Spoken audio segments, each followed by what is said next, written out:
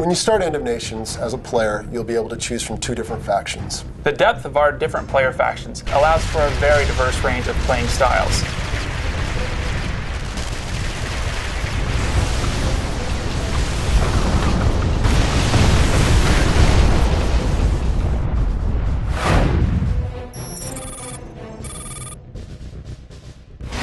Well, the game takes place 50 years in the future. The world is basically on political and economical collapse. And up from this rises a group called Order of Nations, who starts passing out food, brings peace and security back to the people.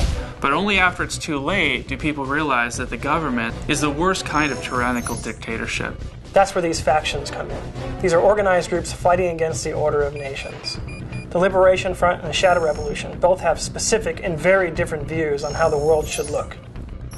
The Shadow Revolution is comprised of ex-Order of Nations members. They liked the idea of bringing order to the world, but disagreed with how it was being done. They stole technology, and they left the Order of Nations faction.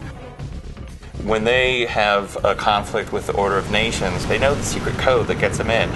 So they're all about stealthing in, getting the job done, and then leaving. So it's about setting the battlefield up to your advantage, surprising the enemy, and then knocking them out.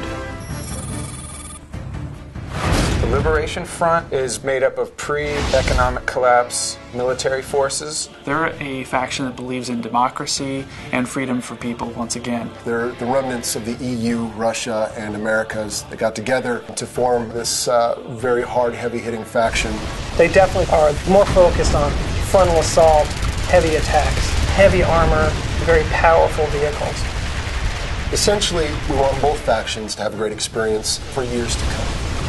It's about proving that ultimately your faction is the right faction to destroy the Order of Nations.